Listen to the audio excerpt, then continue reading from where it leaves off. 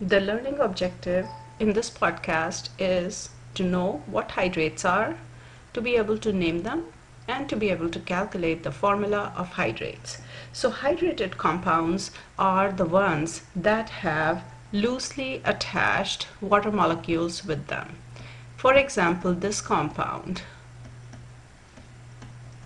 copper 2 sulfate or cupric sulfate pentahydrate.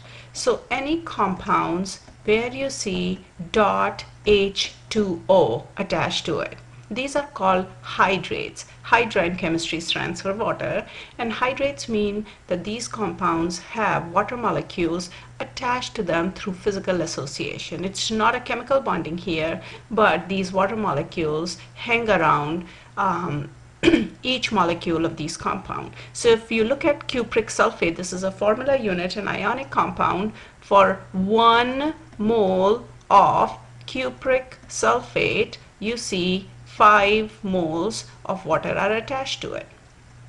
Similarly, for 1 mole of cobalt 2 chloride, you have 3 moles of water attached to it. So how do you identify the hydrates? You look for dot H2O.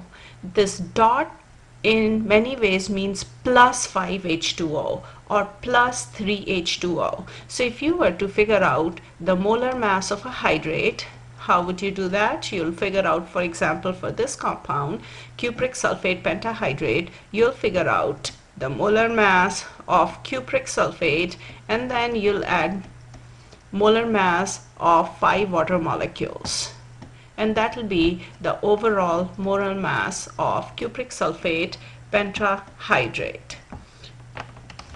So how you identify the hydrates is by the presence of dot H2O in it. And how do you name them? You write a prefix mono, di, tri to indicate the number of water molecules that are present, and then you name the compound just as you would any ionic compound. So for example, here you name the cation copper. It's got 2 charge, so either cupric sulfate or copper 2 sulfate, and then you use the prefix penta and then hydrate. This will be cobalt 2 chloride trihydrate.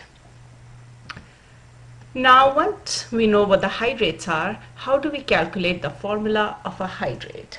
So if you look at a hydrate, any hydrate, copper sulfate pentahydrate, cobalt chloride trihydrate, or calcium oxide monohydrate, all of these have these water molecules attached in them. And if we want to figure out the formula of a hydrate, for figuring out the formula of a hydrate, you need 2 pieces of information. The first is how many moles of anhydrous compound are there. Anhydrous means copper sulfate by itself in copper sulfate pentahydrate example, and you need to know how many moles in the same anhydrous compound of water are present.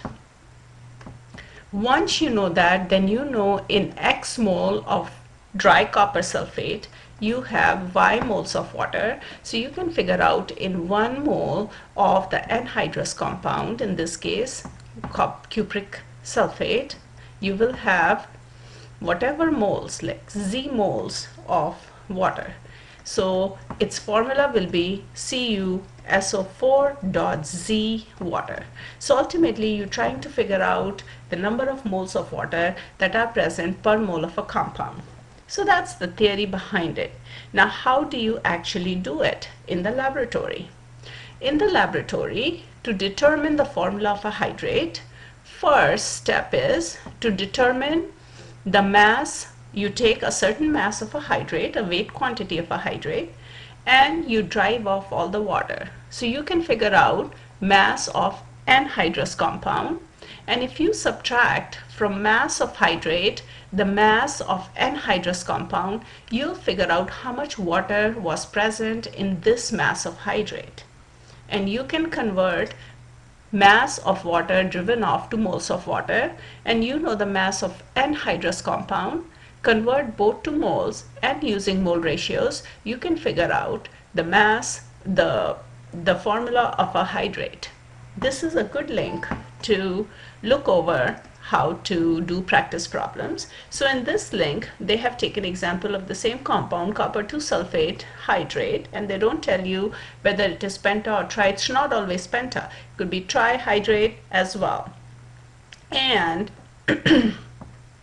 this is a problem where they give you that you start with 0.1778 gram of hydrated compound, and then you can click here to start, and you'll see after a certain time this compound will go from blue to white. So hydrated form of cupric sulfate X hydrate is blue and anhydrous form is white. So you want to make sure that you heat it enough and cool it and then heat it enough when there is no further change in mass. That indicates that all the water has been driven off, and they tell you that the dry mass or mass of the anhydrous compound is this much.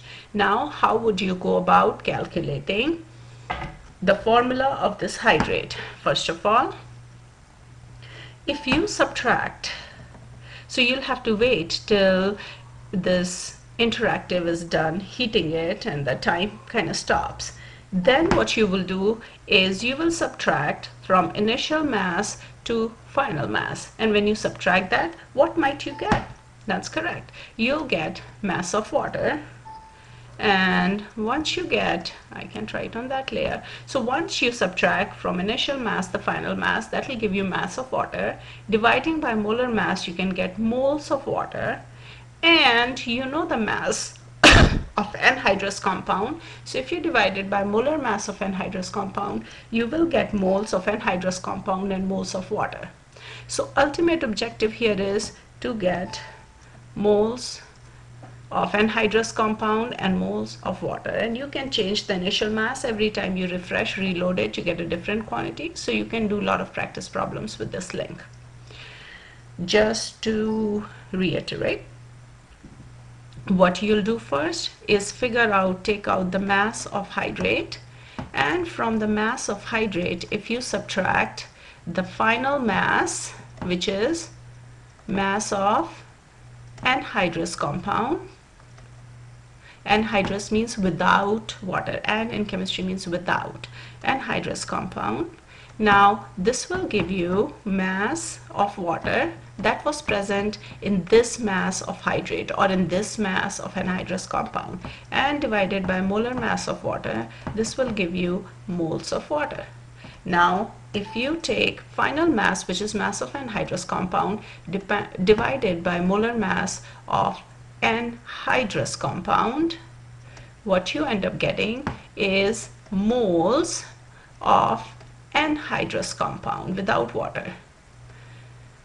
In this case, that will be, in the example that we were taking, will be cupric sulfate, and so you have moles of cupric sulfate and moles of water. So if you know that in X moles of cupric sulfate you have Y moles of water, so in 1 mole of cupric sulfate will be how many moles of water, and that will be the formula of hydrate. So a few questions to ponder over.